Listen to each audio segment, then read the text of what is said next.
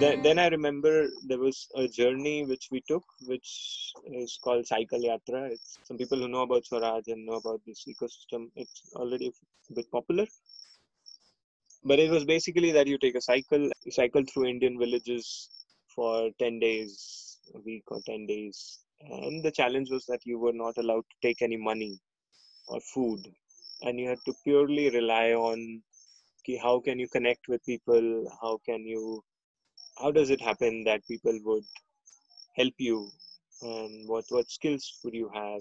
Basically an experiment in how can you survive without money if you had to for a week or 10 days. That really changed everything for me, in to see the world can work differently.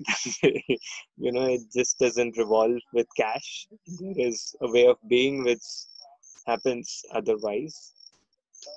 I got to very remote places when we were traveling. This was in Rajasthan, where I have grown up in Rajasthan for a few years of my life, and I only imagined dry cities, a lot of dryness and a lot of hot weather. That's all I imagined. But here I was going to villages which were very beautiful, green, and I didn't know that was possible.